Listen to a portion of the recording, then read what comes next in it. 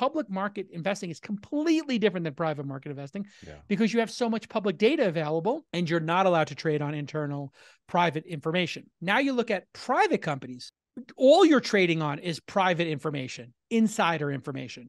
If you do insider trading, you go to jail for public companies. And in private companies, that's all there is. What I've learned is the public markets are getting priced to perfection, and a lot of the value is captured in the private market. I think you know that. That's probably why you dipped into angel investing and early stage investing, was to see if you could capture that spread, right? So that's where I've wound up. Yeah.